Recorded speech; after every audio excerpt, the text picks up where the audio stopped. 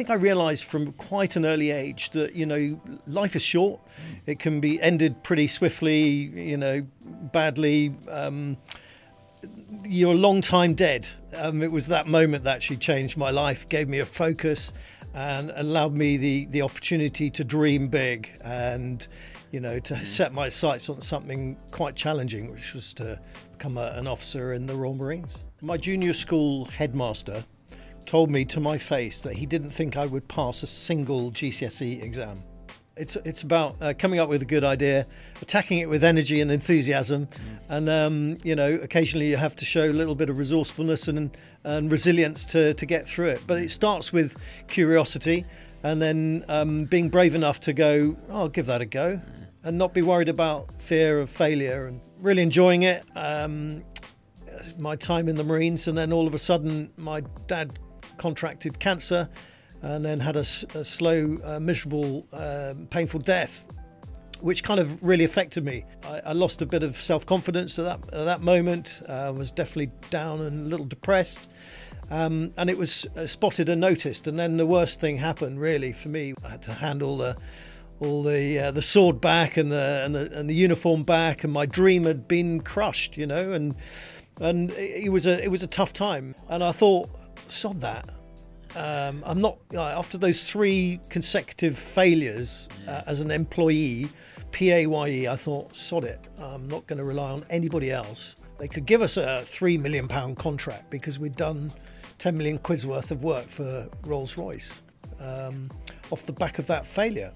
And then, you know, essentially before you knew it, we were turning over 30, then 35, then 40 million pounds. It was 2 of us, a partnership. What could you do? We were loggerheads. I wanted to take the business to 100 million. He wanted to sell and go on holiday to Spain. So we ended up agreeing on the flip of a coin what strategy we'd follow. And unfortunately, I try not to have regrets, Sam. You know, you know, you make decisions, things happen, and, you know, as long as you face life with enthusiasm and with energy and optimism and passion and love and kindness, then what else actually do you need? You know, success it shouldn't be measured in numbers. It shouldn't be measured in figures and status and ego. It should just be for everybody, every individual. It should be things like fulfillment, contentment, happiness, love, peace.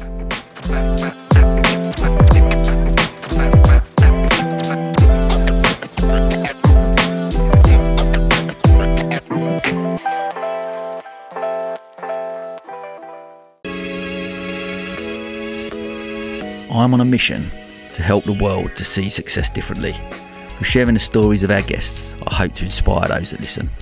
This is the Different Hats podcast, produced by H2 Productions. I hope you can join us on this journey.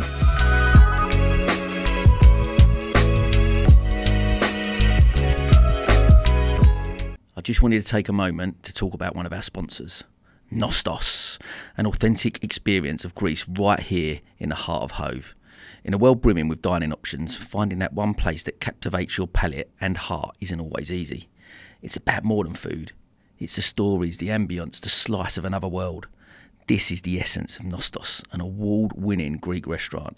With traditional recipes passed down through generations, each dish promises a story and a piece of heritage. And Nostos is more than just a restaurant, it's a community contributor. Each dining experience supports initiatives close to their heart, from local charities to cultural events, enriching Brighton and Hove's social fabric. They also provide catering services, bringing Greek cuisine to your personal events. For a taste of Greece without leaving town, visit nostos-hove.co.uk. And when you do go, say Sam recommended the feta nests. Oh my God, they are amazing. Okay, welcome to the final episode of Series 5 of the podcast, and the first of the newly branded Different Hats podcast.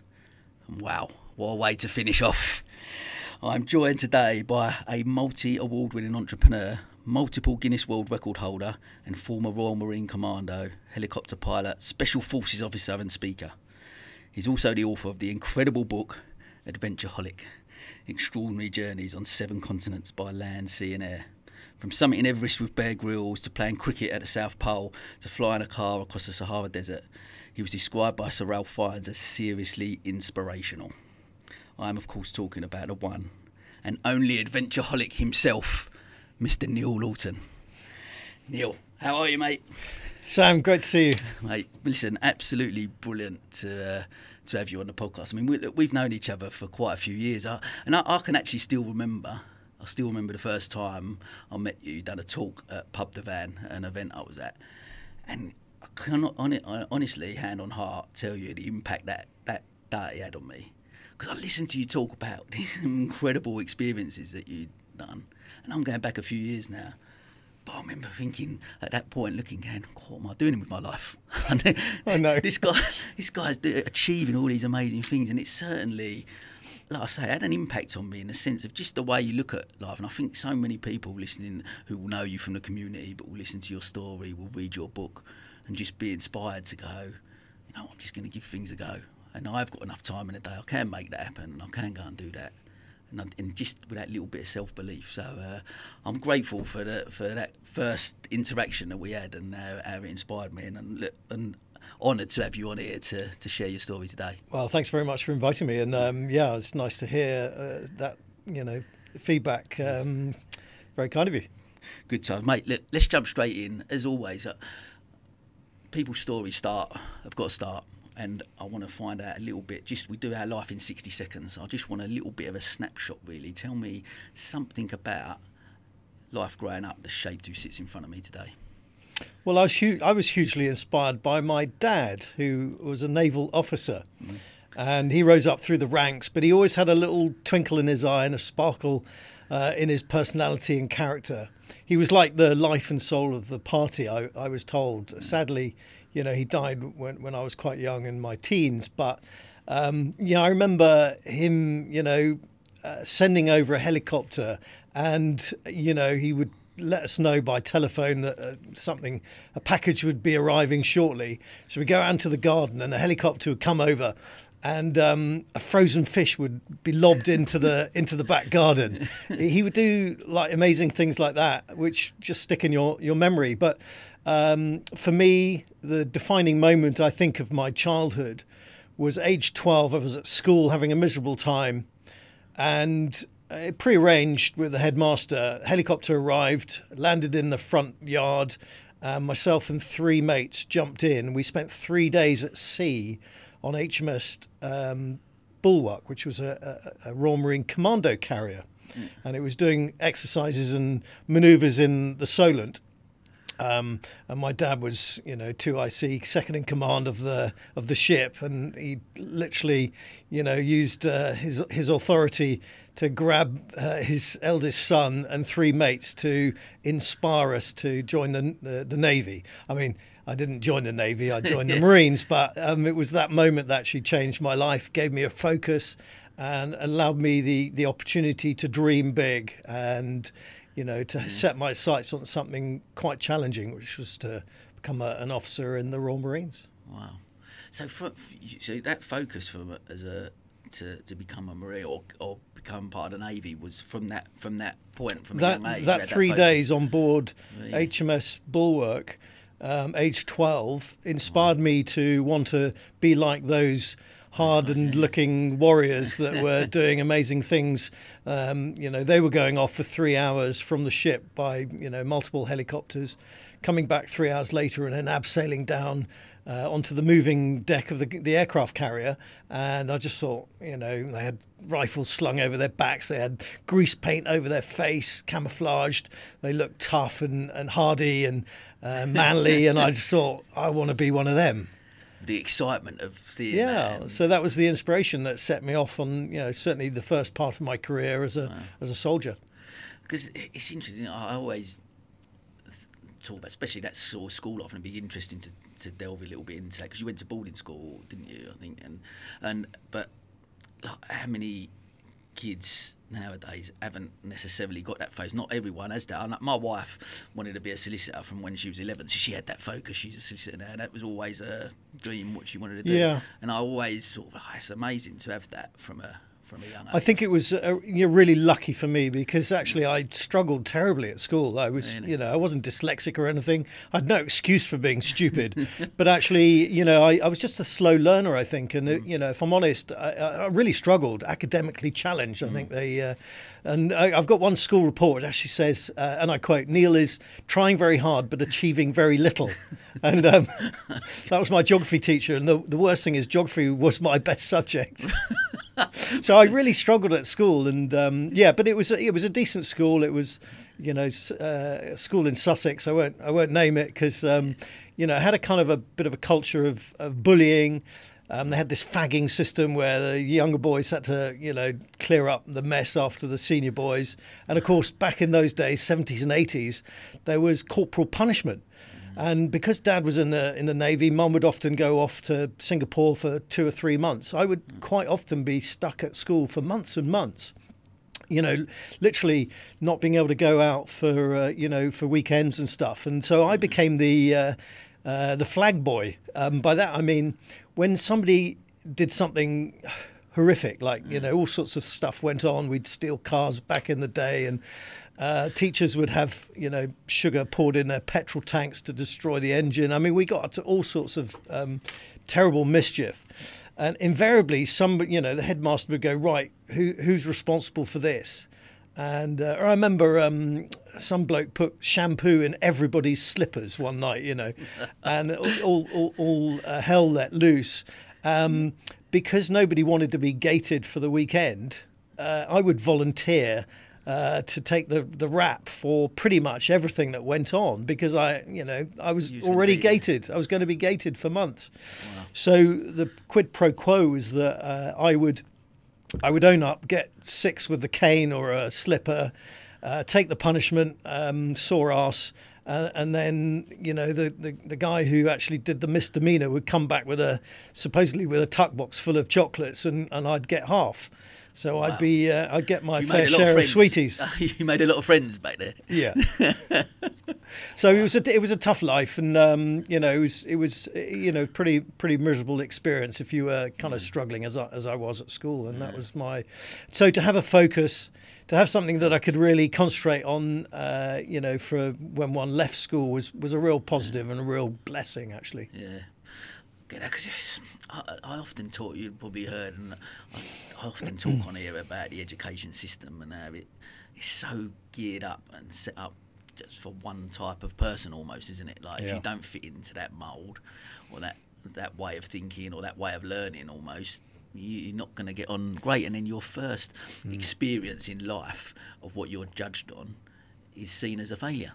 Like, you're seen as a failure because you're not. I know there's that famous quote, isn't there, about if you judge a fish by its ability to climb a tree, you know what I mean? But that's a great, for me, that really depicts what's going on. I still don't get it. Like, here we are sitting here now, after reading your book and the amazing things you've done, and yet you talk about your time in school and your education, that you didn't get on great, and that you've gone on and achieved huge amounts of things, which I think is so.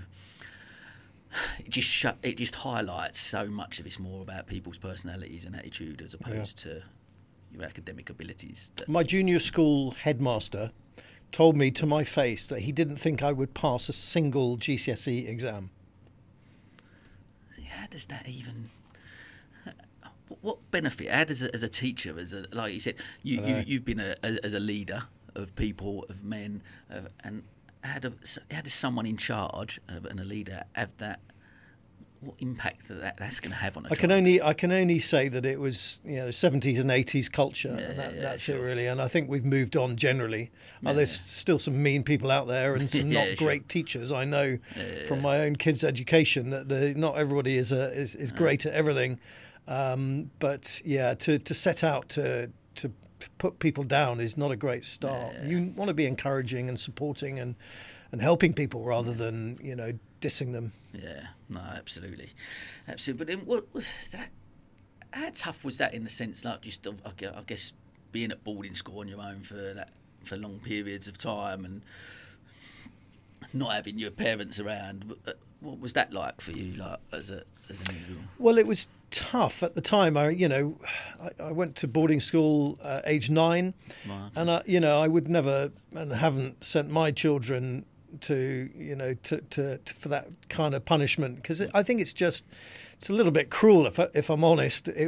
But the plus side, it helped me be independent, helped me grow up pretty quickly. You had to fend for yourself and look out for yourself and back yourself, so to speak. And I suppose it gave me definitely a streak of independence, and to a certain extent cope with adversity, resilience.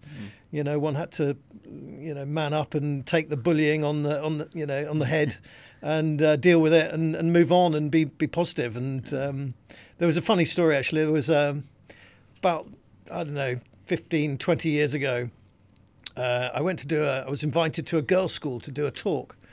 And just before the talk in the afternoon, I was, there having lunch with the headmaster, the deputy headmaster, and a smattering of house prefects. And one of the head girl, I think, from the other side of the table, obviously had a pertinent question. She said, "So, Mr. Laughton, it's great that you're here, and we're looking forward to hearing you speak. But I note that you were from School X, and we have such and such person Y as our history teacher. Did you overlap?" I said, "Yeah, I remember being at school with Y. In fact, I was in the same house. I didn't much care for his whipping with a wire coat hanger predilection, but other than that, he was a really nice bloke." And this guy terrorised me for about 5 years at school. Literally, whipping me with and others with a wire coat hanger. And I got my payback about 15, 20 years later. Love that. And I did the talk, and a couple of years later, I thought, I wonder, I'll check the website out, and his name wasn't didn't remain on the roster as a history teacher at the school, so he got his comeuppance in the end. Love that. You bully people at your peril. Absolutely that. What a great miss. I love Little that. bastard he was, yeah. He got his comeuppance. I love that. It's one thing I really want to, I guess, around that sort of time, or I'm just keen to find out from you, because in the book you got Sir Richard Branson said about your journey. It's a wonderful reminder to say yes a little more in life. Well, I want because I'm a bit of a yes man. I've developed. I've got, say yes. There's an opportunity. Well, you're everywhere. Yeah, but absolutely. Yeah, I know. I try, but it can go a bit too far. It can go, yeah. I have been guilty of that, and learning to go, actually, the power of saying no. But I'm keen to, because of you read through your book and your incredible experiences that you've done, and by saying this, where did that first develop? Where did you first develop that mindset of going? Yeah, I'm not entirely sure. I think it's part of my nature, maybe part of my upbringing. Yeah. But I think I realised from quite an early age that life is short. It can be ended pretty swiftly, badly. You're a long time dead. And the other thing I realised, that I didn't want to reach 80 or whatever, 70, 80, whatever age I'm going to reach, and have any regrets.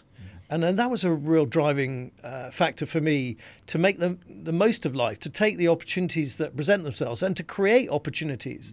And actually, Sir Richard Branson became into my life because, as you pointed out, I had a project plan to climb Everest back in the day. And 1998 it was, my second attempt, or third attempt on Everest. Yeah. And I got 6 sponsors. And eventually got to the summit of Everest, and I pulled out all these flags with my big, heavy down mitts, and in order to take a photograph of each of the sponsors' flags. So I pulled them all out, and unfortunately 2 or 3 out of my 6 flags, a gust of wind came at the wrong moment, and these flags just fluttered off into Tibet, never to be seen again. I thought, oh my God. And 5 out of the 6 sponsors had paid me my sponsorship money up front, but guess who hadn't, and who's the business guy, the successful business guy? Sir Richard Branson. And he said, I'll produce the money when I've got the photograph in my downstairs loo in Holland Park, he said. And so I thought, I'm never going to get this photograph. What the hell am I going to do? I need this, you know, the sponsorship. So anyway, unbeknownst to me, and please don't tell Sir Richard Branson this, but when I got back to UK, some bright spark had just invented Photoshop, hadn't they? Amazing. Amazing. So Mr. Branson doesn't know that, you know, there's a He's an fake avid listener, photograph so in his... hopefully you're He not does gonna now, get- yeah, he knows now. He'll be listening to your podcast, that bastard Lawton who done me. That's brilliant. That is brilliant. I mean, even that, like, you talk about then your third attempt there of doing that. Talk to me then about, like, I guess with the previous attempts and stuff like that like trying to get there and not achieving, or talk to me about that. Well, you know, for me, I set a number of significant goals when I was a late teenager and travelling in the Far East, and I had one of those restless, sleepless nights where you just, you know, it's too hot and you can't sleep and your mind's...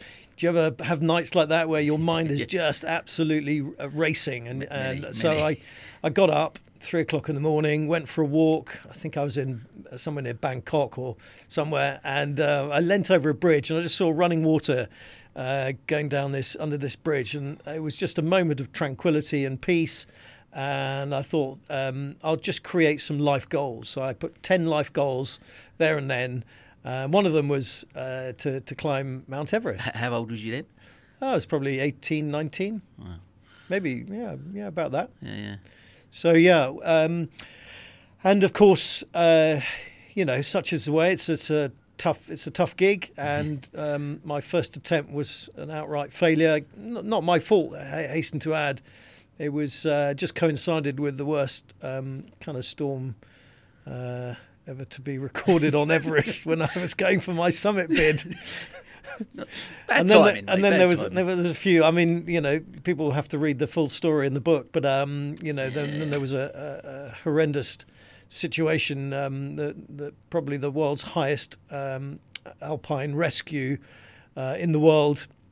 Literally from the south summit of Mount Everest, which is just below the main summit, my climbing partner collapsed.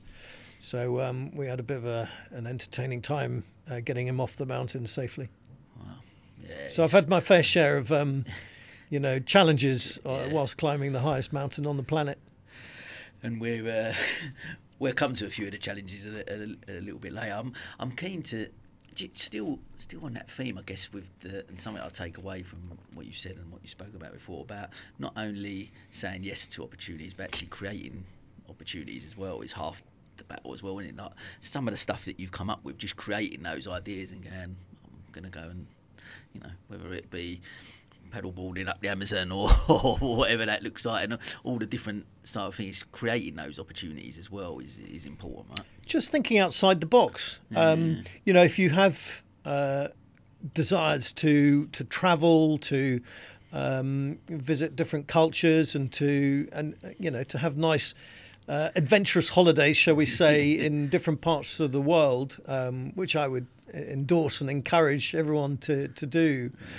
You know, it can be quite expensive. So you've got to think, and I've just found a little niche way of coming up with, you know, hopefully interesting, entertaining and inspiring things to do whilst, you know, doing those things, travel, sport and adventure at different parts of the world. And so whether it's the world's highest black tie dinner party or paddling a bath across... I weren't there for that one. I know. You'd have enjoyed that. 3-courser, you know, with champagne, you know, halfway up Mount Everest. But whether it's that, paddleboarding down the Amazon, or, you know, paddling a bath across the Solent, or building a flying car and traversing the Sahara Desert. You know, you just come up with crazy ideas, or some people would call crazy, but then actually step back and go, well, that's not so crazy. I mean, people have flown before, people have driven a car before. Why can't you combine the two? Why can't you take it across the Sahara Desert? And then you just put an operational plan together. You get sponsorship. You know, when you do fun stuff and you put a good cause to it, maybe a charity as a beneficiary, and then promote it in the right way and enthusiastically with energy and passion and you know, you put a good team together, all the ingredients in there to have a successful project, mission, challenge, and people will back you, as you well know. People will want to get on board and support, and they phone you up and they email you and beg you to find a space on the team. I love that, and I guess there's so much of that can be related. So a lot of our listeners, business owners and entrepreneurs, but so much of that can be taken from that. Right? Same as running a business, right? You come up with an idea, you've got to, you know, look at how you put a plan in place to make that happen. Be enthusiastic, go out and sell it, or whatever that opportunity is, and make that happen, right? That's just, and go confidently and passionately and you know, with a sensible plan that benefits people. You know, absolutely, it's exactly like running a business. That's what's always struck me about every time I've heard you speak, or conversations we've had. Your enthusiasm and passion for adventure, but for business, and just how for life. Exactly that. I think, and that just, I'm always a believer. You surround yourself with positive people, and you know that positivity breeds as much as, you know, fortunately, as much as negativity. But you want to surround yourself with people, and that's why I guess you get people on a journey with you because of that enthusiasm, right? Absolutely, yeah. It's about coming up with a good idea, attacking it with energy and enthusiasm, and you know, occasionally you have to show a little bit of resourcefulness and resilience to get through it. But it starts with curiosity, and then being brave enough to go, oh, I'll give that a go, and not be worried about fear of failure and you know, all of that stuff. So yeah, because that you highlight that fear of failure, and that's what I guess stops so many people like doing anything in life. Is it they worry about what other people think, or they worry just, I can't do that, because there's always going to be, I guess there's always going to be an obstacle to something in life, right? Yeah. Some opportunity in life. There's always going to be a 10 million reasons not to do something. Yeah. Just need to find that one reason to do it. Yeah, I mean, I you know, as a purveyor of fun and challenges, if you like, I'm only too aware of all the excuses that I've heard over the decades, and you know, there's great arguments to counter all of them. You know, when people say, you know, I haven't got enough time, then you know, you just got to make time, find the time. Oh, my missus or, you know, husband won't allow me to go and climb Everest. Well, who's wearing the trousers in your life and your relationship? Haven't got the money. Put a good plan. We just discussed it. You know, come up with some great, you know, innovative thinking. You know, put a decent plan together, and you know, people will pay you to come on board as a sponsor. You know, I've never not done a mission, an expedition, or an adventure because of lack of funding. You know, there's always somebody who's going to help you contribute, put money in the pot, or you know, if you follow those principles, you're going to earn enough to be able to dig into your own piggy bank to pay for it. So, plenty of excuses, but most of them are, you know, just really not worth the paper they're written on, frankly. I'm such a believer. I know a mutual friend, obviously Rob Starr, who we both know. I've spoken to him. Legend. Yeah, so much time for him. I've got to know him a lot over the last couple of years, and a similar conversation I had with him, and what resonates with me is that people go, oh, I haven't got the time to do that. And I remember saying to him, why did you find the time to do it? Well, exactly what you just said. You just make time. If you want to do something, like you said, if there was something in business that you wanted to do, you'd get up that bit earlier and you'd make that happen. Yeah. It's the same with, you know, with a challenge, with training for something, whether it's a marathon or whatever it is. I remember reading in the book about, or the podcast I heard you talk about when you was, you was training, you'd run to work and back. When you was working in the city, you put your backpack on, you run 7 miles in and do like a 14-mile a day round trip to do. Yes, that was pre special forces selection. Yeah. I knew I had to be fit, but I was, at the time working full time in the city, so to speak, and where I lived in Battersea was literally a 7-mile run to the city and then back again 7 miles, and I would stop in Green Park and do press-ups and sit-ups in between. But, I arrived at the start line of this new challenge in my life, absolutely super fit. And, you just make time, like you said, find a way to achieve your objectives one way or another. And the one thing I've discovered in my life, got the grey hairs to prove it, is that most people I come across or interact with, when they're initially their thought process is I couldn't possibly climb Everest, I couldn't possibly do this, I couldn't possibly start a business on my own. Actually, when they do it and you give them a bit of support or whatever, and they realise that they can do it. It's just that wonderful realization that it was really just their brain that was stopping them from believing in themselves and have the confidence to give it a go, knowing that what's the worst that can happen? You could go back to your 9-to-5 job or whatever activity you were doing before, or the life you were leading before, or the routines and the behaviours that you got stuck in a rut with. You can change all that. It's just down to brain power and persuading yourself that you have got what it takes to at least attempt it. And people find that they're really surprised when they achieve these things. Amazing. Well, look, tell us a little bit about because obviously you said that there's this focus and this goal to join the Marines. So you come out of school and you do that. Tell us a little bit about that and what that was like. Well, I was just, focused on becoming a Royal Marine Commando and then being a young officer, which unbelievably, despite my academic challenges at school, did pass maths O-level or GCSE on the 3rd attempt, having got a U, the lowest grade that you could possibly get on the 1st attempt. So it wasn't looking great to start with, and as an officer, one had to have at least, I think, 5 GCSEs O-levels.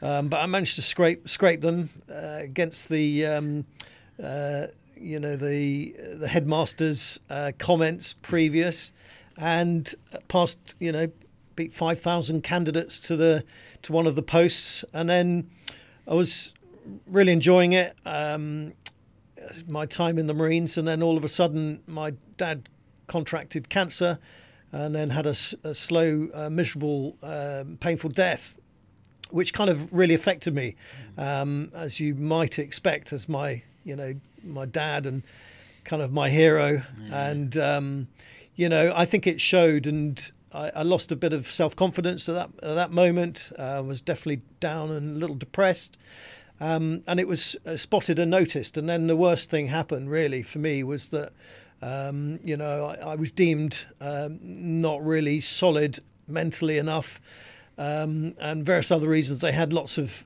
candidates, too many officers, not enough positions in the Marines, and I was let go.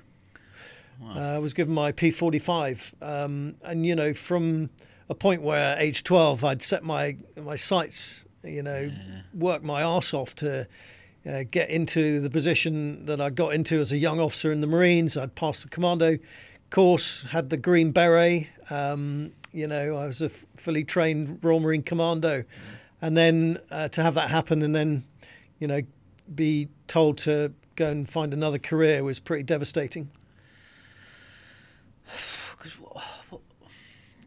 Talk to me then about your mindset, Van, because like you said, it's great from a young age to have that dream and that focus and that ambition, and then when failure strikes,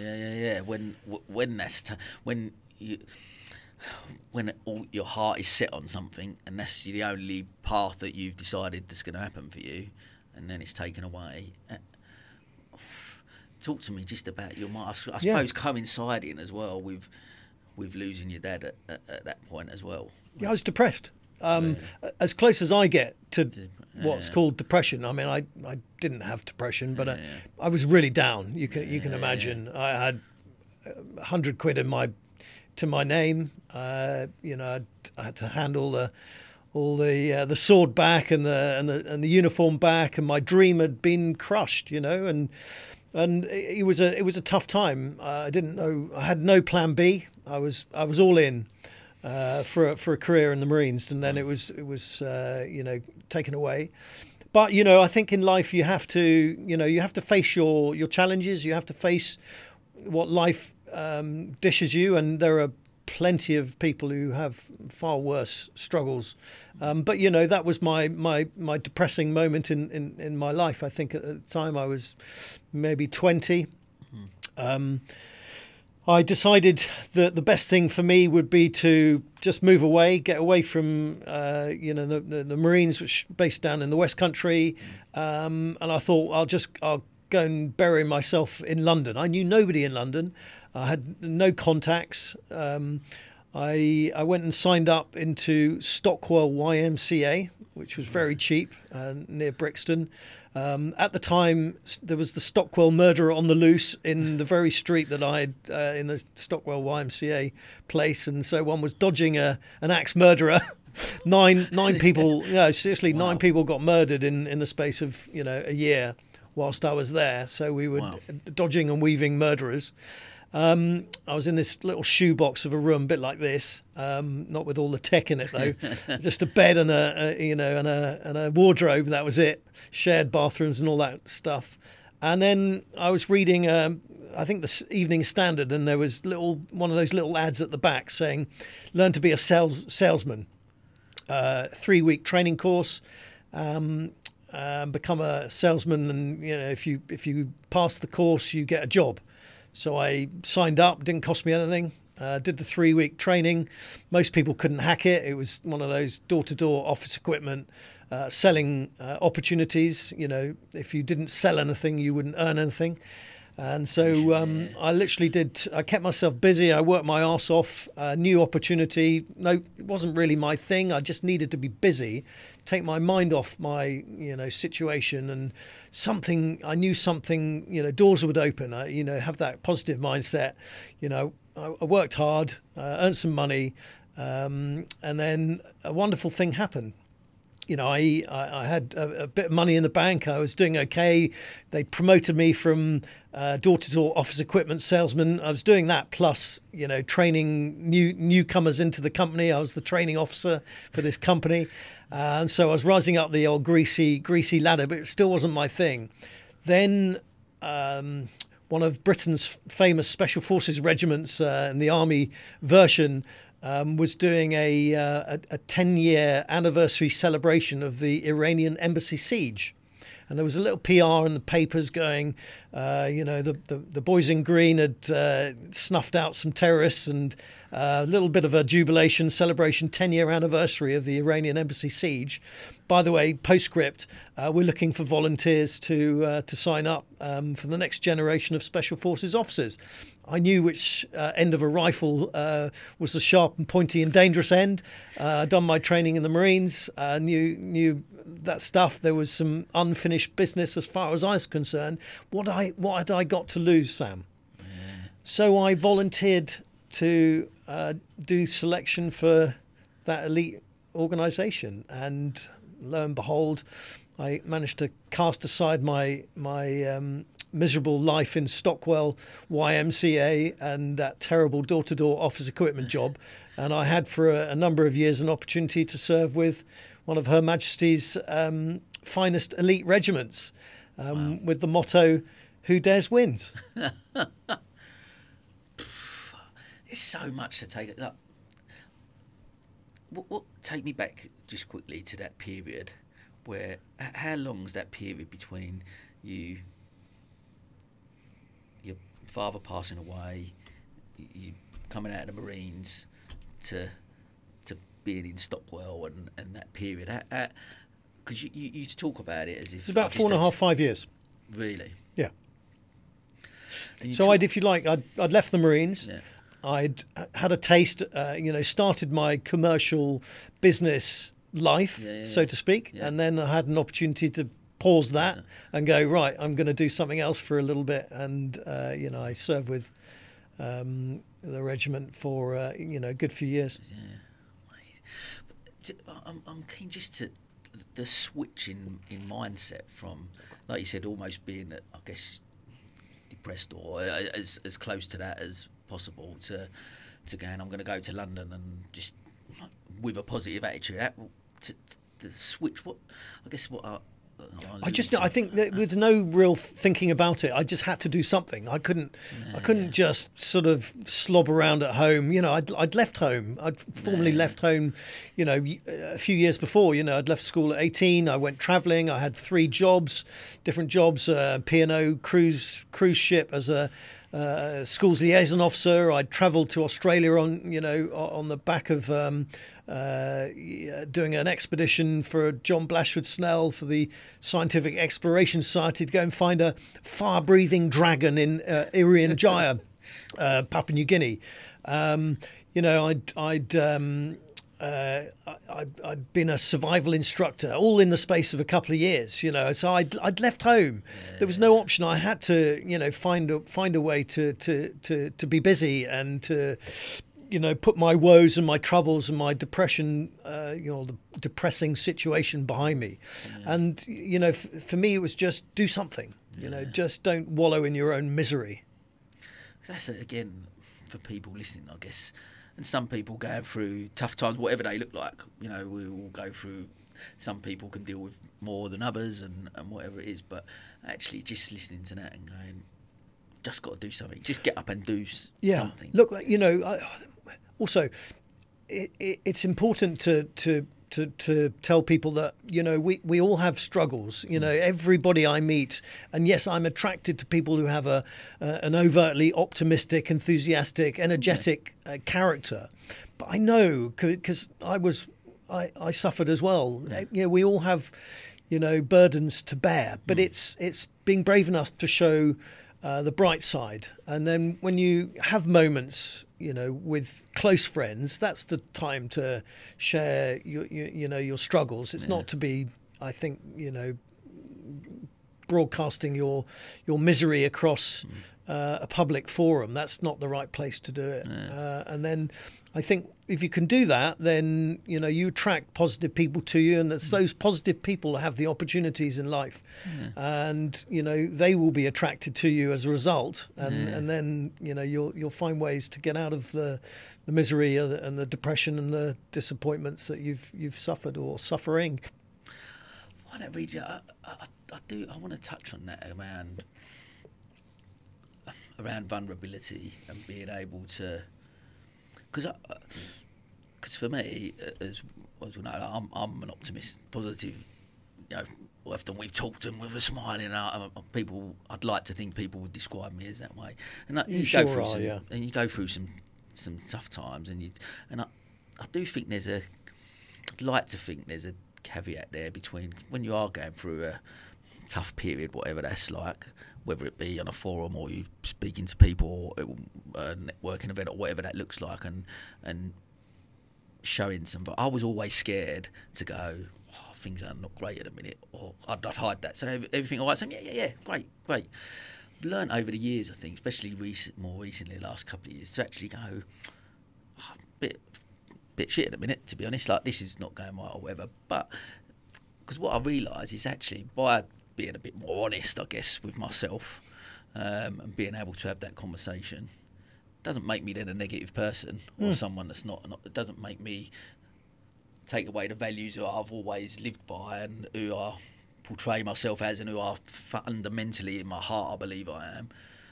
But it's okay to be like that for a bit, because actually by talking and actually going, oh, you know what, I am struggling, people have gone, oh, have you thought about this? And then all of a sudden your optimism is back because you're asking for help in some way. Yeah. It's okay to... No, I think you're right. I think, you know, not hiding stuff. Yeah. But not thrusting it down people's throats.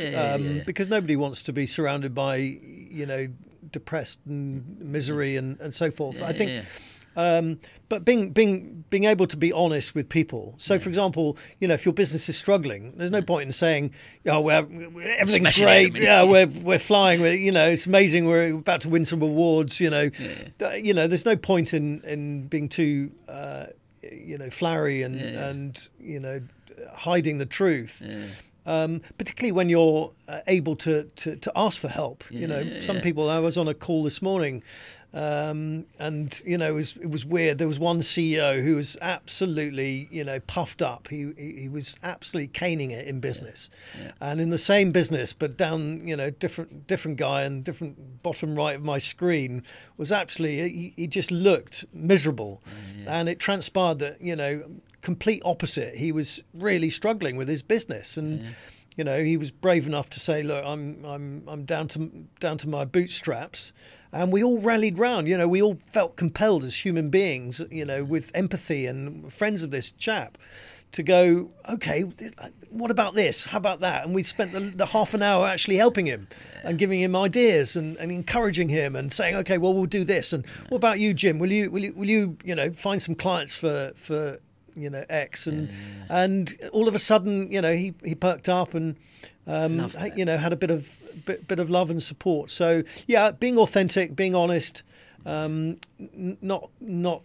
you know, masking what the main issues are, but don't thrust it down people's throats is my advice. I love that. So getting into the special services, you've, like you said, I guess scratched that itch that you wanted to, I guess, from the marine thing. Felt a lot better afterwards, for sure. Yeah, I bet. And tick that box, like you say. So, but then from then, the business. Talk to me about the business. You set up a business that, you know, over 17 years, turning over nearly 40 million, I think, when you exited.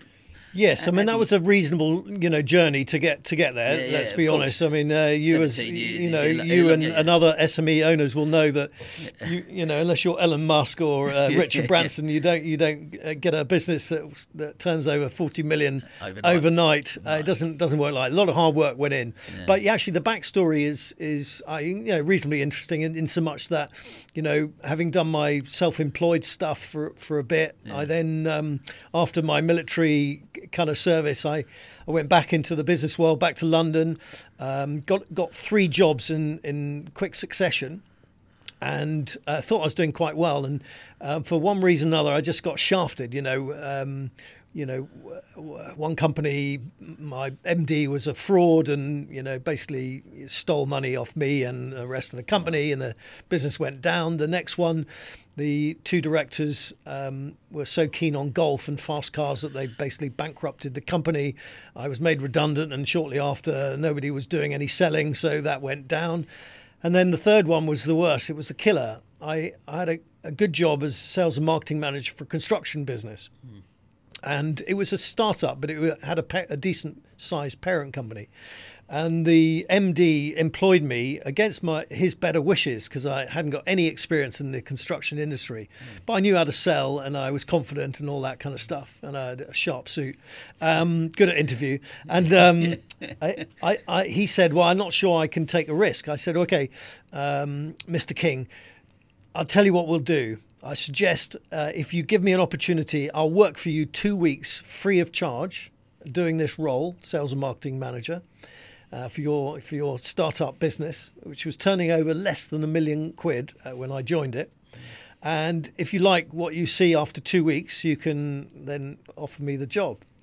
And so I did exactly that, worked my arse off for 2 weeks, came up with some great sort of strategies, put them on paper, started implementing. Of course, I was given the job. 18 months later, things were flying. There was an order book of 15 million. So we'd gone in the space of less than 2 years, me, the only salesman employed, working directly with the MD, went from less than £1 million turnover to an order book of 15 million. And I thought things were going really well. I come up with a brilliant strategy. Every Tuesday and Thursday evening, we would go to the industry, a company, a third party, to our construction business. It might have been a project management firm, an architect's firm, quantity surveyor's firm, and I'd turn up with a box of chilled white wine and a platter of cheese and biscuits. And at 6 o'clock in the evening, people were knocking off and they'd smell the cheese and the wine and they'd come in. We'd give them a little 15-minute presentation on the screen behind in the boardroom. And then I'd open up the Riesling and the cream crackers and cheese biscuits. And there was a bit of a party. And of course, that's how you make friends, influence people. And that's how we managed to get our message across of looking for £1 million plus projects. And that's how we ended up 15 million order book. Brilliant. I was called in for a meeting 18 months in, and unbelievably, I was across the desk. The MD said, "Neil, it's not working out. Here's your P45. See you later." I was so stunned and shocked. I didn't even ask the reason why I was being made, being fired. No idea. It wasn't until about 5-6 years later I discovered that my sales and marketing manager position was coveted by the MD's best friend, who was in another construction doing a similar job, not doing quite so well, and he wanted my job. So the boss gave him my job, fired me, gave it to him. And I thought, sod that. I'm not, after those 3 consecutive failures as an employee, PAYE, I thought, sod it. I'm not going to rely on anybody else to sacrifice potential of my future financial security, and I'm going to employ myself, I said to myself. And so that's how I started OPL company, Office Projects Limited. We basically set up the company in a rage, having been fired from that job, in direct competition with the firm I'd just been fired from. And it was a good industry. Worked hard. I'd learned a few lessons along the way. Learned from the MD that fired me, and let bygones be bygones. And I started my own business. Brought in a business partner that knew what he was doing in terms of the building construction, and we built a profitable, viable business in a kind of a 17-year career that went to 40 million turnover. Okay, I'm just going to say something about one of our sponsors, Riverval. The world of cars, vans and minibuses is often a pain point for many of us. The hassle of finding the right vehicle, let alone looking after it, are all more things to add to our lists as busy people. Riverval's mission is to make motoring manageable, and that's why they provide leasing, purchasing, servicing and vehicle management. So whether you have one family car or a fleet of vans for your business, Riverval are your trusted vehicle supplier. Visit www.riverval.co.uk. Okay, let's jump back to the podcast. That's so incredible. And there's so many things to take away from that, in the sense that so many people will go, starting my own business, that's a bit too risky.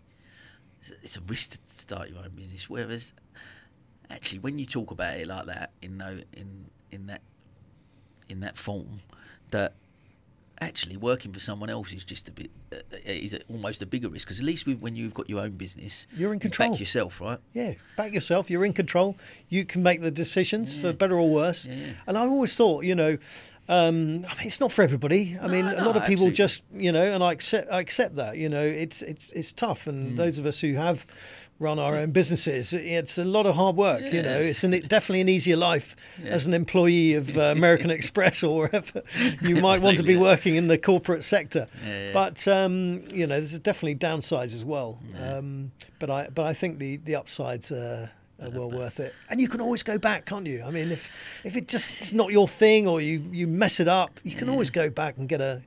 If you're, like you said previously, like what's the worst that can happen? The worst that can happen is, actually, you're right. Maybe it doesn't work out. I had to, whether I have to sell my house, or as a worst case scenario, or I just close the business. I've never had to sell my house. There you go. That's Never. a good thing. I've been there. I've had to. Have you? Yeah. But like you said, you learn. You do what you have to do. Yeah, and you learn from. But you back yourself. Yeah. You learn from those things. You learn from those. You hope that you learn from those mistakes, failures, whatever, however you attribute it. But you go, I'll take that on to the next one, and you go again. And you go. And like you said, it's going to come out, especially if we go through more of the challenges that you have faced, especially on your expeditions and stuff. But resilience, that word resilience, having that ability to just be able to dust yourself off and go again, you need that more than probably anything else in business, right? Yeah, for sure. It's a big thing. So I mean, what an incredible story from coming from that to like you say, growing that business. And that, I'm assuming as well through that, like I said, we'll come on to some challenges, but some challenging times through growing that business as well, I'm sure, right? Oh yeah, I mean, we went through 9/11. You know, there was a big dip in commercial confidence there. Then we had the financial crisis of 2007, 8, 9, and the construction industry was hit really, really bad. And we came through that, and you know, we reached a point where, in fact, it was an interesting lesson actually. You know, sometime after that, about 2004, we were kind of doing sort of fairly comfortable £250,000 projects, and then one day we had a really awful bad debt. And it was basically a client who was a fraud, and he took us for £250,000, and it was a real body blow, because that was pretty much our profit for the year and our salaries for the year, the two of us who owned the company. So it was a real stab in the kidney. But I thought about it for a bit, and I said, "This, we've got to see this as an opportunity. We've got to tighten up our financial controls, but B, how can we maximise the opportunity that this disappointment and this almost disastrous situation had befallen us?" And I went away for a couple of days to think about it over a weekend. And I came back to the office all sparked up, and I said, "Okay, guys, what we have to do to get out of this black hole is to quadruple our project size, because we've been doing commercial office fit out refurbishment projects to within our comfort zone of £250,000. And I came back that Monday morning. I said we're now looking for £1 million projects, and within 5 weeks I'd identified an opportunity with BMW and the Rolls-Royce motor car showrooms and factory and assembly plant. And I had a contact at BMW, and he managed to get us on the tender list, and we ballsed out to win that contract.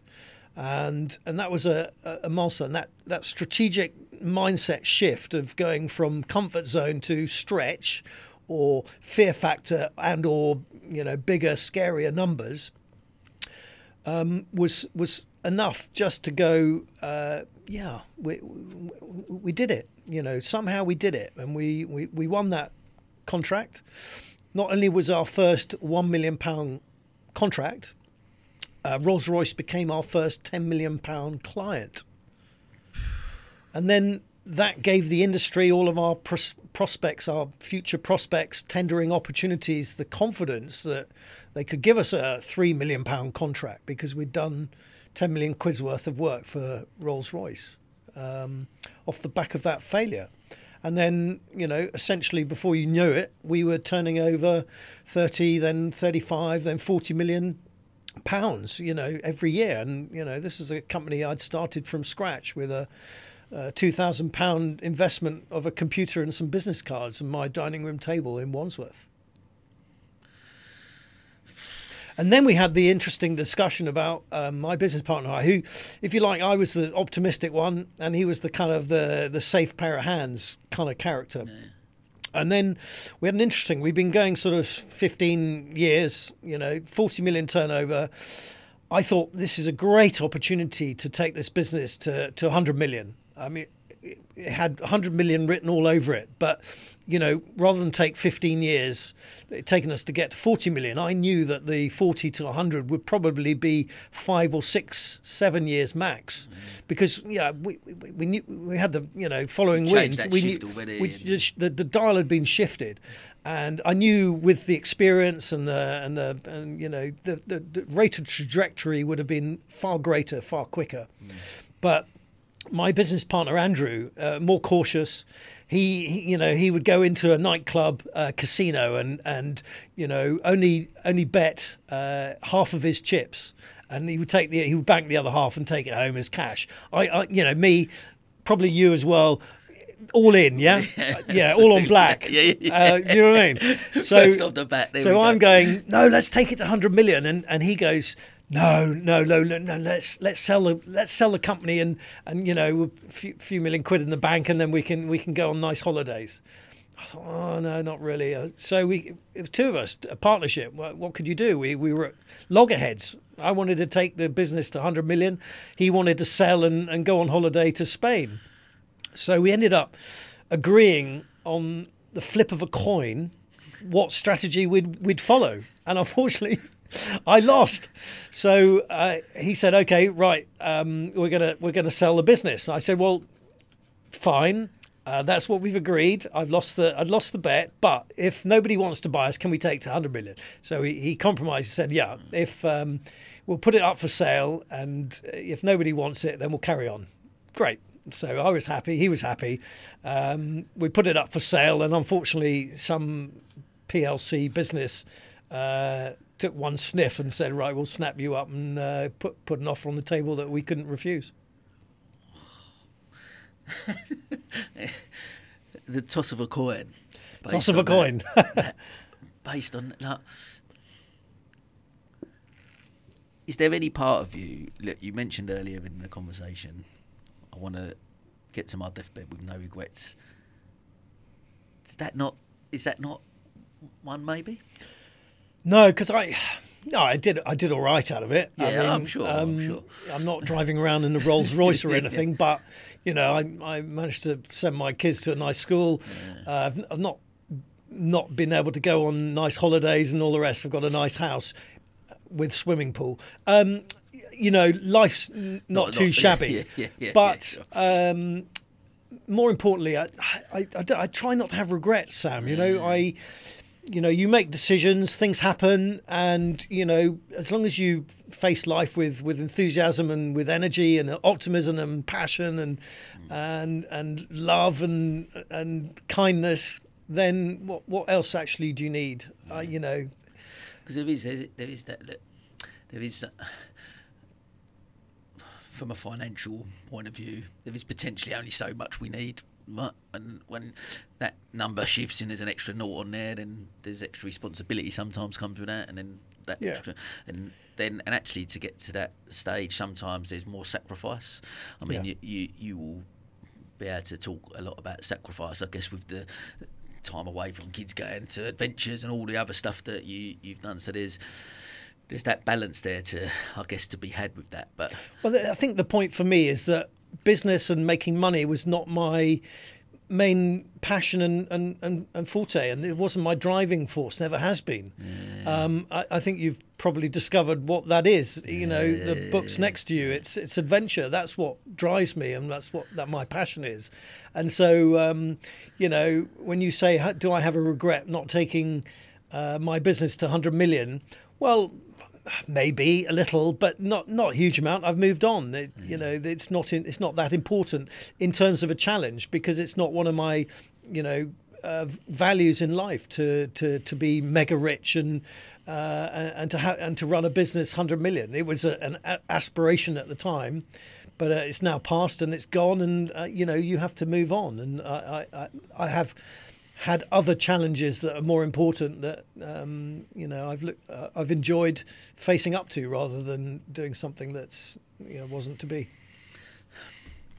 Because for me, I guess then again, and it underpins, I guess, the whole essence of the podcast for me, which is helping the world to see success differently. But because actually, you can measure your success based on that financial. If I got to 100 million, that would have made me successful, or whatever. That no number, no financial position makes you a success if actually your real purpose in life is this, to go on adventures and experience life to the maximum that you have done with all the incredible things that you've done. That's your purpose, and that's where you get that fulfillment from, as opposed to a financial. Yeah, that's for me. I mean, other people's, yours is going to be different to mine, and different to everybody else's. And I think, you know, the important thing is, you know, people need to try and find what it is that really fires them up. And, you know, there will be some people, I know there are some people who just want to run 100 million, want to be a CEO of a FTSE 100 company. Well, good luck to you. It's not my thing.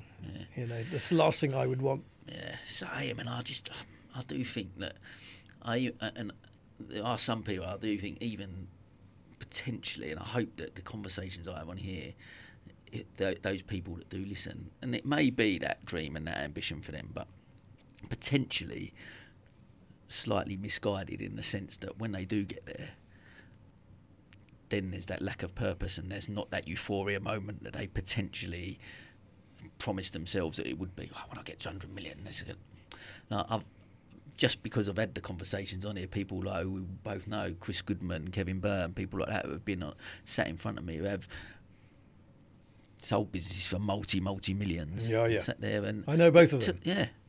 Both talked about depression after that, and tough times that they've had when they realised that actually that they thought they was going for this one goal, and that wasn't. It was the purpose and the fulfilment that they had building something, as opposed to trying to get to this number. And I think that's where, for me, there's society still. We still in society measure, especially within business, is someone's success is still measured by a financial status.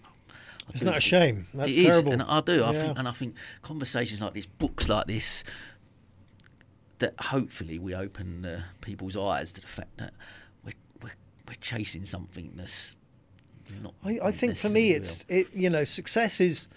It shouldn't be measured in numbers. It shouldn't be measured in figures and status and ego. It should just be for everybody, every individual. It should be things like fulfillment, contentment, happiness, love, peace. I mean, I've done 3 trips to Ukraine. I mean, since the war started. I mean, the people in that country is suffering so badly. They've not got peace. We've got unbelievable, length of time, without people firing rockets at the country. Do you know what I mean? Just things like that are really important. So happiness, fulfillment, contentment, peace, tranquility, and bit of financial security, a little bit of money coming in to pay the bills and to send your kids to school or whatever. It's all that one really needs. Yeah, love that. Look, I want to jump in with we talked about that challenge earlier. I think I'd really keen. One of our next life sort of in 60 seconds is one of the other points is we talk about adversity and challenges we face. You certainly face more than most, I guess. I've read quite a few in the book, but throughout all the adventures, for everything you've done, if you had to choose one of the biggest challenges, what would that be? Well, one that I've already you've already encountered, faced up to. Yeah. Ooh, I mean, I think for me, just getting my to the top of Everest was probably one of the biggest challenges, given the the 96 attempt, which was the worst storm in 100 years. It has to rank as one of the most difficult experiences. Sadly, on a serious note, 8 people lost their lives during that storm, and I happen to be fairly fortunate. Timing wise, to be up high but not too exposed, and had a couple of pretty torrid nights in the death zone at 8,000 plus meters, next to in the tent next to the guy who wrote the book Into Thin Air, John Krakauer. But you know, that was a tough time. 8 good people, including Rob Hall, who was a 5-time Everest summiteer, lost their lives, and it was a pretty tough experience to deal with. You know, in some respects avoidable, because a lot of people I discovered, you know, what I learned from that was that there's a lot of people on that mountain who shouldn't really been on that mountain. You know, there's definitely a lack of preparation and training. And then just things like experience and decision making, you know, making poor decisions at the wrong moment costs people their lives. And it was sad to see. Because you mentioned in the book as well, didn't you, about like, maybe Everest has been commercialised to a degree, where after to a massive degree. Yeah, so you then go, actually, anyone can then climb Everest. Actually, not everyone can climb Everest, but and unless you've got the right training, right experience, knowledge, and stuff like that, a right team around you. A lot of people can, and some incredible stories. You know, only last year, kind of a new friend of mine, Harry. You know, he had both his legs blown off in Afghanistan. And, you know, he was the first double above knee amputee to scale Everest. I mean, he did it slowly, but, you know, just extraordinary. There's some amazing people out there, some, you know, incredible challenges. So, yes, on the one hand, pretty much anybody can climb Everest, but is it sensible to climb Everest if it's your first mountain? I've met people who, you know, who've never climbed another mountain, trying to climb Everest for the first time. It's just not sensible. Like you say, it's back to, and again, how we can relate so much of this to business. Take it back to the business point of view. It's just about making sensible, making good decisions, making the right decisions. Again, getting the right team around you, all of them things. There's so many. That's what I took so much from the book. There's so many things that you go, you can. Tips, lessons learned that you highlight at the end of each chapter, and you go, so many of them things that you can relate to business, right? Yeah, oh yeah, there was hopefully a useful bit. So I would tell a story, as you know, and then have you know, some fairly honest top tips and lessons learned from each story, each chapter. There was sort of 3 things that I would come up with that I thought were really relevant to people in life, in business, and obviously, you know, if they were pursuing an adventurous expedition like me. Yeah. And that talk me then through that feeling of the first time you get to that summit of Everest. What that, again, back to achievements and that euphoria. What was, talk to me about that feeling of getting to that? Well, it was a long time coming. You know, it was a hard slog getting there. So it was first of all, it was a hell of a relief to finally reach the top. I think on my 3rd attempt. You know, nice thing to have cracked, and just, you know, relief, I think, was the most obvious emotion that I remember having at the time. It was 25 years ago now. But I remember coming up spontaneously, as it happens, with the words. I got onto the radio to the base camp manager, and I said, "It's Neil. We've run out of Earth." Love it. And then my climbing partner was a 23-year-old young man called Bear Grylls, and he suddenly was slightly overcome by emotion. By the enormity of where he was, and the arduous nature of the previous 2 months of scaling the world's highest mountain. And he grabbed the radio from me and checked in on the base camp and said, "I just want to go home." Fair play. God, what a... just like I remember reading in the thing and talking about that just the enormity of that experience of getting to the top and achieving that incredible goal. Just, I think one of the things I took so much, like we're talking, sticking with the sort of challenges element of it, the things that you learn from, whether it be failures, mistakes, all of those things, like you said, highlighting the different elements within in the book that you mentioned with your top tips, lessons learned. Like, just, I guess, going on that format of seeing a challenge, facing it, and working a way around that problem, solving problems. That's what I found so much. You look at a situation and knowing you've got to react and make a decision in a certain way. It's some of those. How many of them tools have come from the expeditions, have come from your life in general, but the marine training, you know, the special services? Is it taken from all of that experience, or can you pinpoint like that was where I got that knowledge from? Where does that? Yeah, it's an interesting question. I think it's a combination of life and life's experiences, from Marines to Special Forces to running a business to being employed. You know, it's a smorgasbord of lifetime experiences, isn't it? That gives you kind of, you know, essentially a bit of wisdom to make the right decision. You know, but the tricky thing is when, you know, the shit hits the fan, and sometimes it does in a big way. And there's a few stories in the book where, you know, it nearly didn't end the right way. You know, could have, you know, the flip of the coin the other way could have been disastrous. Do you know what I mean? But you know, you give yourself a fighting chance when when you're prepared, when you've trained hard. You have some experience, but most importantly, if you are making generally as good decisions under pressure when the shit hits the fan or when the chips are down, that's going to get you out of a hole, in my experience. Yeah, amazing. And there's one other thing I did want to just touch on, because I know obviously last year, and whether you're okay to talk about, I know you had a bit of a health sort of scare last year as well. Yeah, I had prostate cancer. No secrets. Yeah.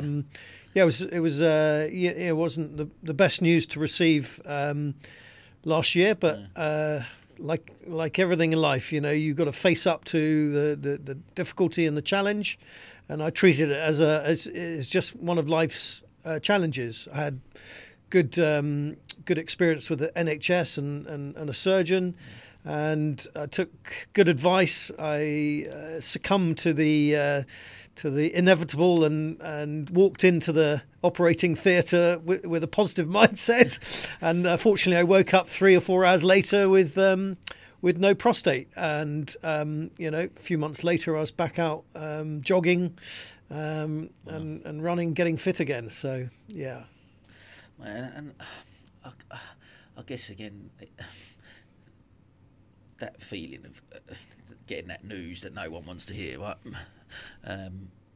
But again, it's taking that, it's the mindset for me, and being able to look at something like you said, you just alluded to there, that you looked at it as another challenge in life that you've just got to try and overcome, right? Yeah, I think so. You know, what's the alternative? It's to be morose, depressed, negative, you know, slink into into the brown sofa and commiserate and be miserable. No, I don't think that's the right way. I think you've got to just tackle these things head on with as much optimism. I mean, I think it helped that you know, it occurred to me in my kind of 60th year, and you know, I finished writing the memoirs and the adventure book, and you know, family, kids are growing up. You know, it would have been pretty dire, I think, if their dad hadn't made it at that time. They might have shed one or two tears, but I wasn't going to, you know, give cancer that opportunity. You know, took good advice, took swift action, tackled it with optimism, and you know, lo and behold, 2 or 3 months later, I'm back on the mend and you know, almost fighting fit again. Amazing.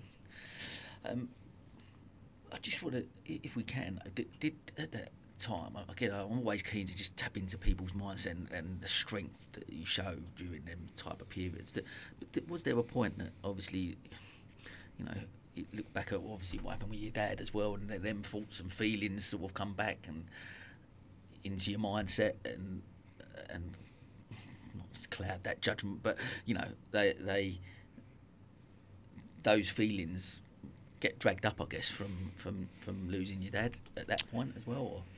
Yeah, no, of course. You know, it was just, 40, 50 years on, you know, the ability of and science and the advancements of medicine is such that, my dad was unlucky, as are many people in the past. They don't they succumb to it. They don't manage to find a way to get themselves well again. I was lucky, caught the thing at an opportune moment.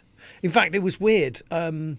Serendipity for you. So you mentioned last year, 2022, I put a team together and we paddleboarded a tributary of the Amazon. Yeah. And there were 8 people in my team. I was one of them.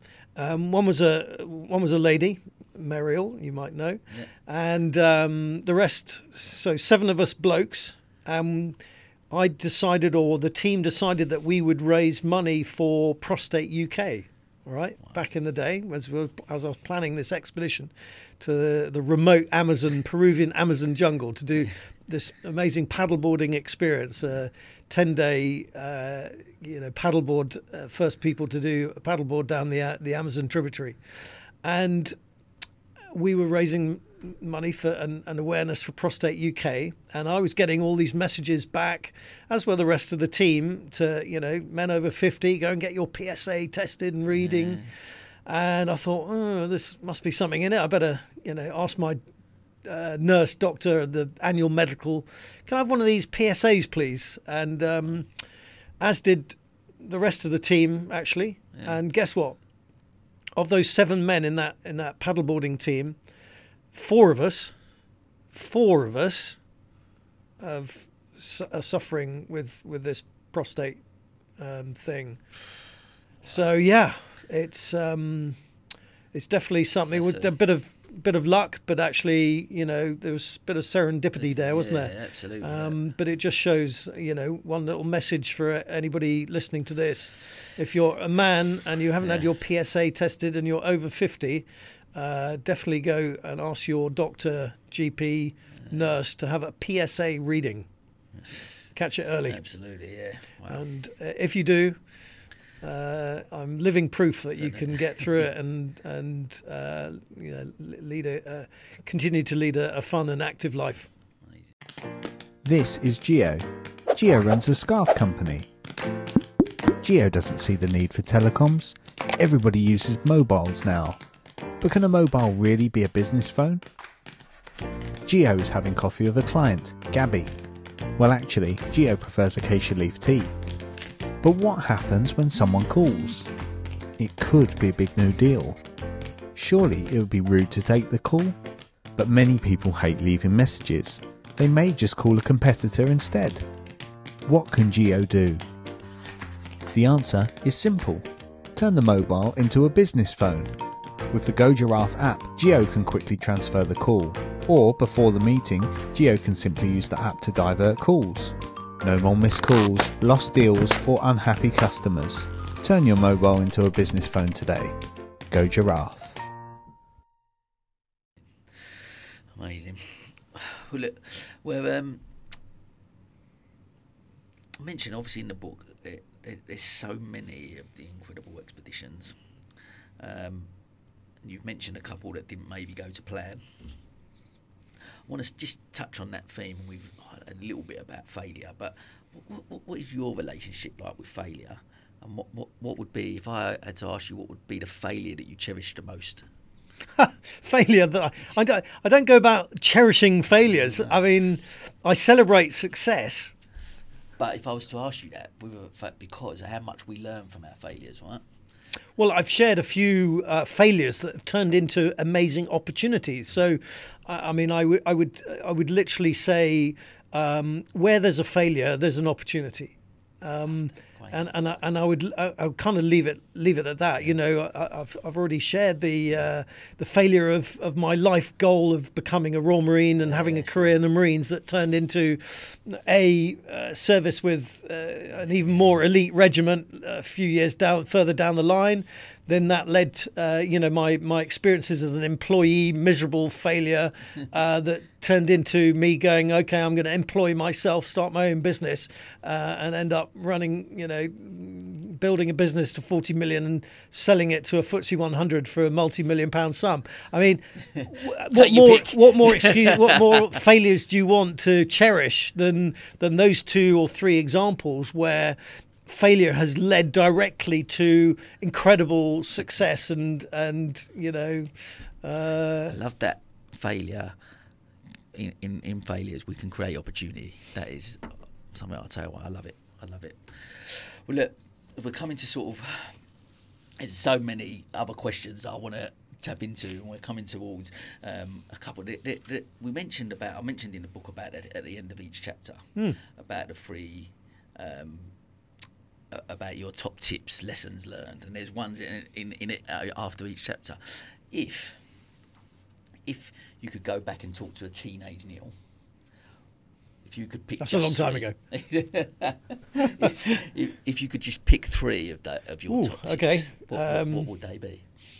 Well, I'll pick 3 that I know, because when I was writing the book, I was thinking about what's the secret of my success, and I think it's probably just having, right the way through my life, having an adventurous mindset and being open to challenge and challenging myself, getting out of my comfort zone and stretching my vision for the horizon.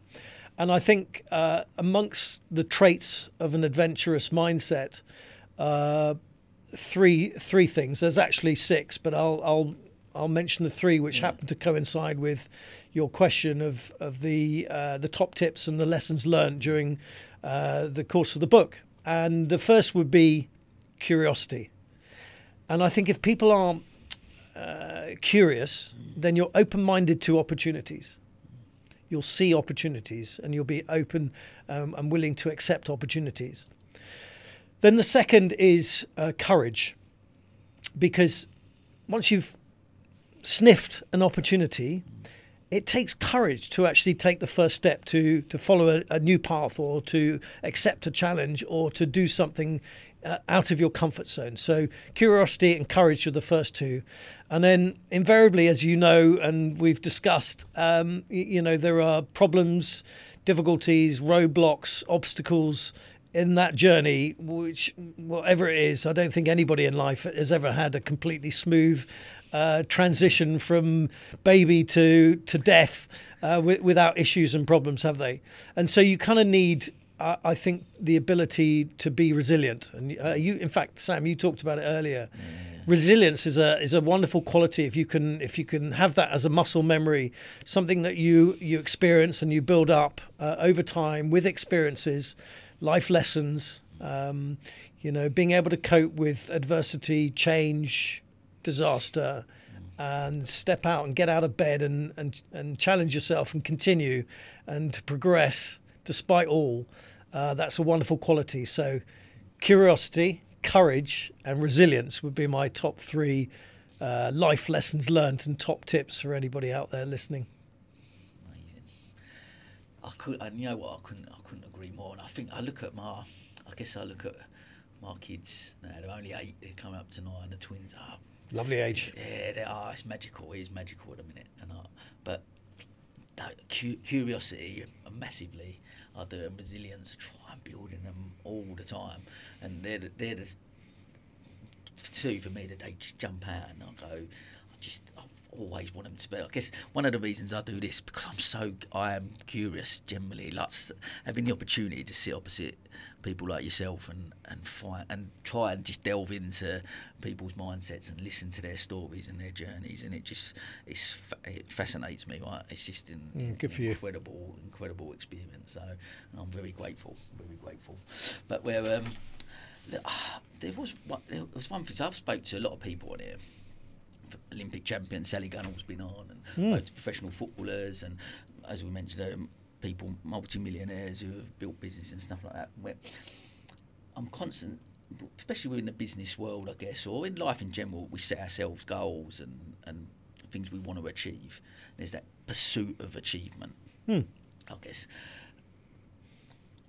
what a bit of self-discovery, I guess, last year for me, where I was sort of trying to be a bit more present wherever I am, trying to be a bit more present in the moment. This helps me do that, because when you're having this type of conversation, I'm listening on you every word, and I want to be able to have that conversation. I'm here in that moment. I want to try and be like that when I'm at home with the kids as well, and whatever I'm doing when I'm with my wife, or whatever that is, it looks like trying to be more present. But when your brain works in a certain way, and you have got that constant want to achieve, or I've got to try and get there, your brain's always working, so you don't tend to have that. I'm just keen with everything that you've done, that incredible, I guess, self-belief that you can achieve as much as you have done. If you was just to look back at, I guess, and ask the question whether that continuous pursuit of something, is there, because I've asked myself this question, is it that that's driven by a search for something deeper?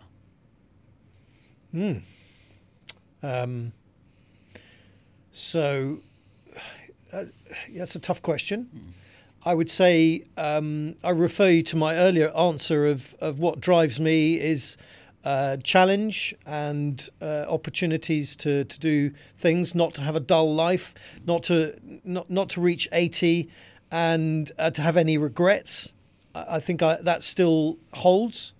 But if I was to delve a little deeper into your question and go, why is Neil Laughton driven to do these sometimes crazy, dangerous missions? I wonder whether it's all the way back to, 10, 11, 12 as a young schoolboy when I was really struggling.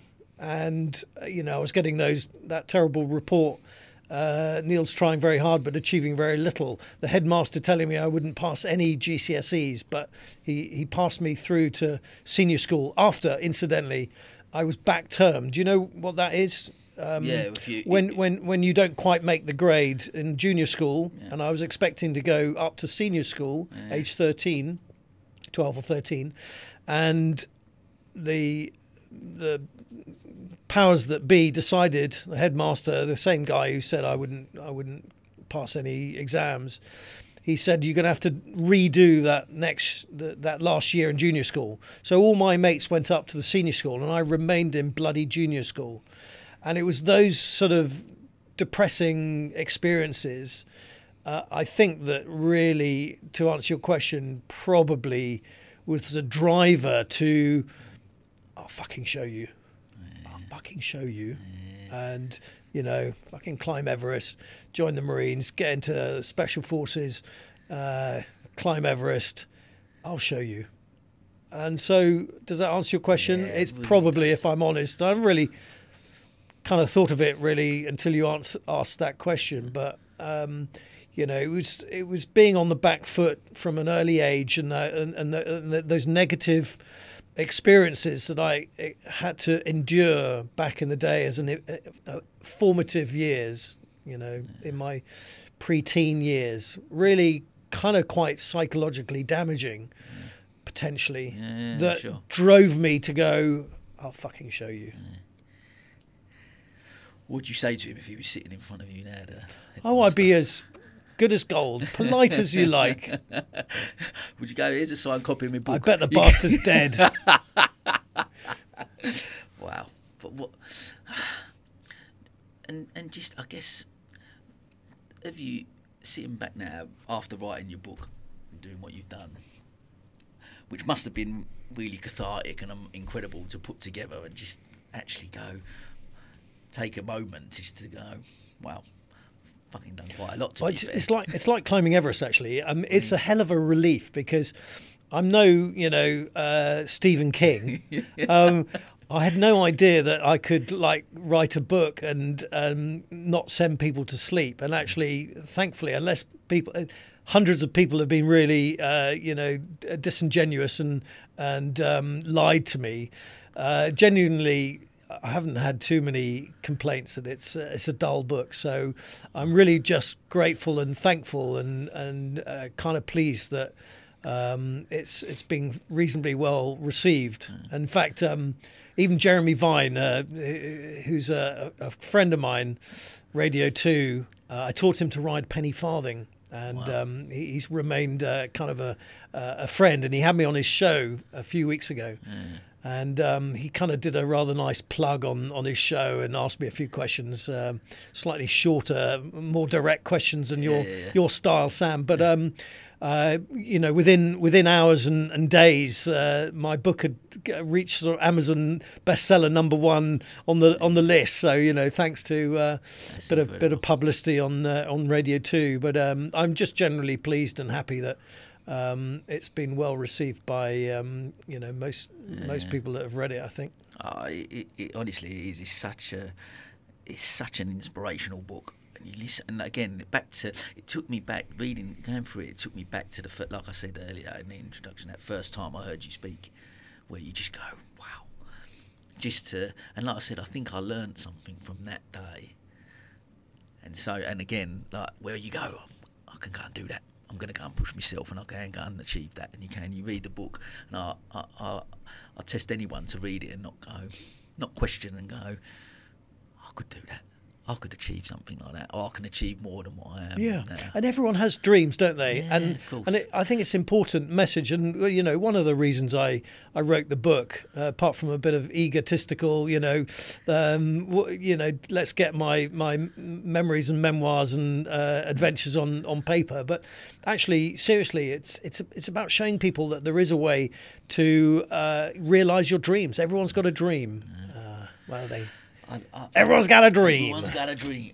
But see, I posted something about this very recently, actually. That what is it that when, and this is living proof that you don't have to stop, right? Because I think so many of us as kids, we have dreams, and actually society gets hold of us at some point, and we get that job, and then maybe we get married, and we have our mortgage, and then we go, not get into a rut, but you get into life, right? And society, and you go. Yep. And your dreams just get a little bit forgotten. What is it that when, as human beings, what stops us from being kids and dreaming big still and having the ability to go, I am just going to go and do that.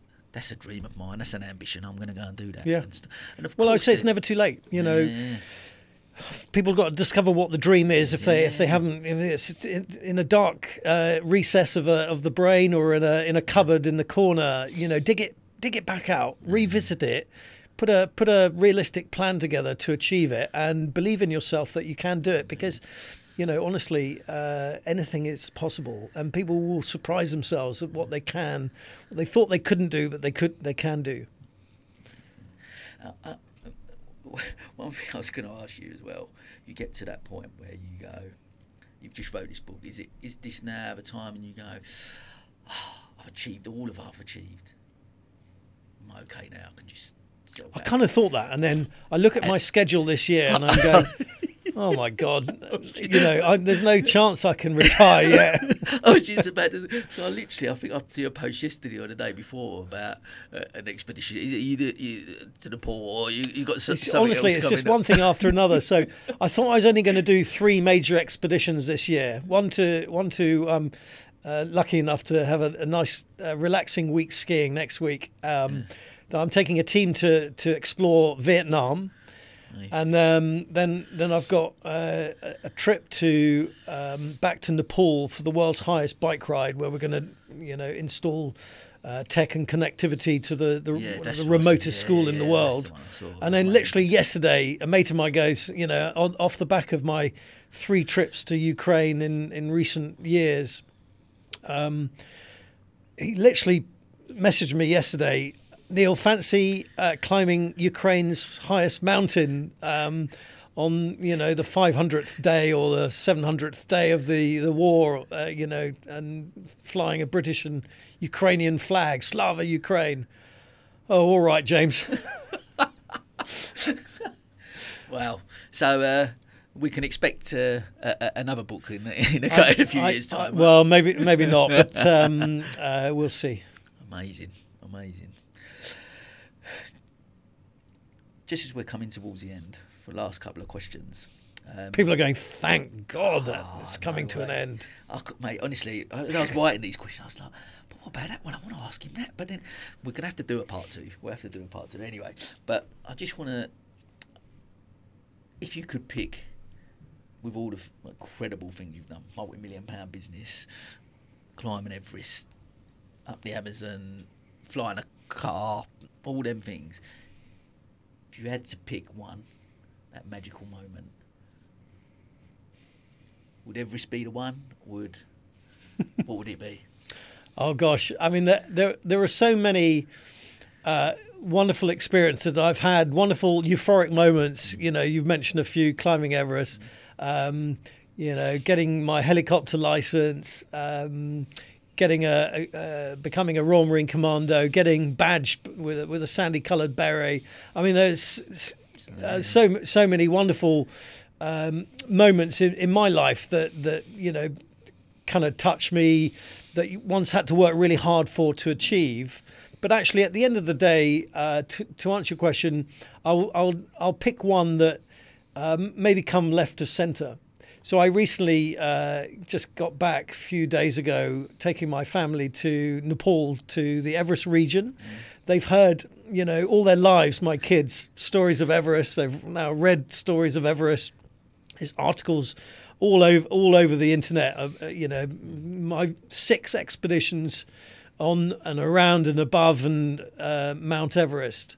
Not just climbing, you know, the highest dinner party, the Glenn Shaw in his wheelchair I took to Everest, 20,000 feet. We did the Bear Grylls Mission Everest, flying paramotors, and then of course, you know, the 2 highest dinner parties as well. And you know, my kids have grown up with this mountain in their psyche, and my wife has had to live with the other woman in our marriage, Mount Everest, you know. And so I thought I'd take the bull by the horns. I'll take them out there to see the great mountain from a little bit of a distance. But we trekked up to nearly 4,000 metres, beautiful views, had a lovely trekking holiday with wife and family and the kids.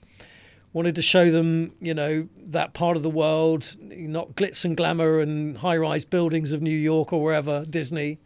Show them a bit of real life, real third world, how most of the world lives, not like us, privileged people in Brighton and London and so forth. And we had a lovely trip. But the one moment I'll pick is quite independently, with no pressure from me. We had our 10 days trekking in the mountains, and then we had 3 days relaxing in a lovely city called Pokhara, west of Kathmandu in Nepal.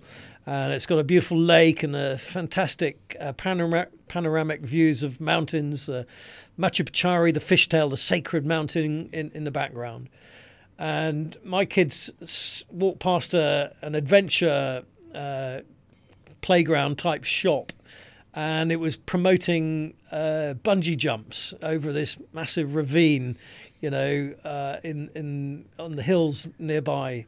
And all 3 of my kids went, yeah, I'd like to do that. And I watched them as a parent leap off this, you know, platform with a bungee strapped to their ankles, confident as you like, knowing that you know, they would survive it. And it was just a really wonderful, proud moment as a dad, seeing my kids leap off with complete confidence, something that, you know, when I did it back in the day was akin to committing suicide. It was just just one of those, I don't know if you've done a bungee jump, but it's like committing suicide. And just seeing my kids go leaping off with supreme confidence, knowing that curiosity, courage, right?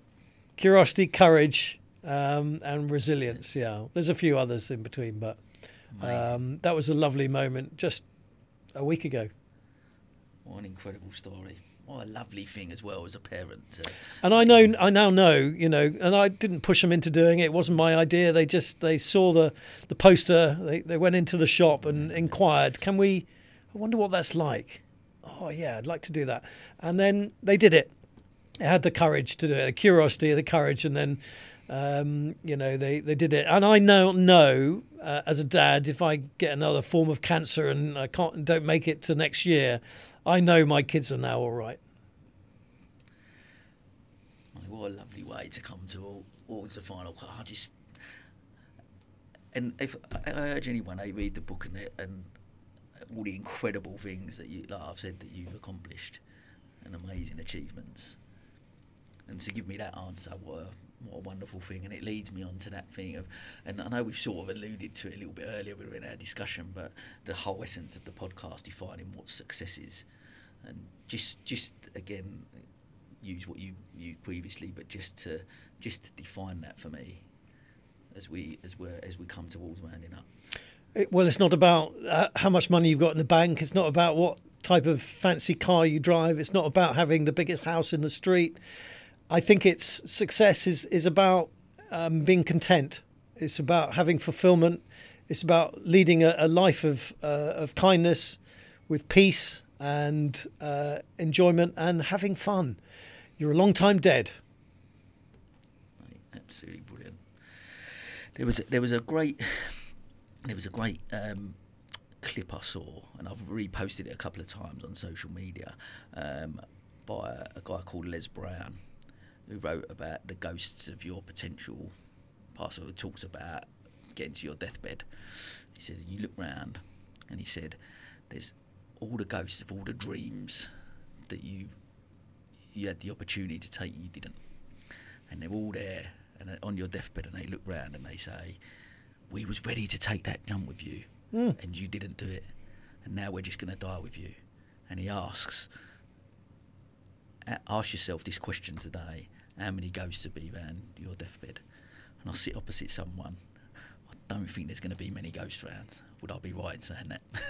I was thinking, I've never heard of Les Brown, but really? It's an interesting analogy, and just thinking, have I got any ghosts? I don't think so. I mean, anyone read the book. I'm telling you, it's absolute gold, and it will inspire you to live a fulfilled life. I think that is for me, the thing I took so much from it. Just the opportunities that we can take in our lives, and what we can go on and achieve with a positive mindset, with curiosity, with courage, with resilience. We can go and achieve them things, and ultimately self-belief. And mate, honestly, like I said, I could sit here chatting to you for a lot longer, and we're gonna. People have got things to do, jobs to go to, and so we're children to feed. So we've chatted probably long enough. But it's been a great pleasure. Nice chatting to you, and going a little bit deeper than the typical Brighton networking event where it's short and sharp, isn't it? It's a lovely opportunity to dig a bit deeper into the psyche, and it's been a real pleasure chatting to you. Thank you, mate. Honestly, it's been an honour getting to know you over the last few years, certainly, and having the honour to have you on here as well and sharing your story has been brilliant. And the book was amazing. So I'm grateful for that, and grateful for your friendship and actually inspiring me. Well, on behalf of all your listeners, who I know are big fans, and for good reason, you are an incredible individual yourself, and you do so much for so many people. So I'd like to take the opportunity on behalf of everybody listening to this podcast to thank you, Sam Thomas, for all the incredible work that you put in to help other people, and for the business community in particular, and for many other strands that you touch, including I know the Rocking Horse charity. So well done, and thank you for all your hard work and success as well. Thank you, mate. And that's, as they say, it's a wrap.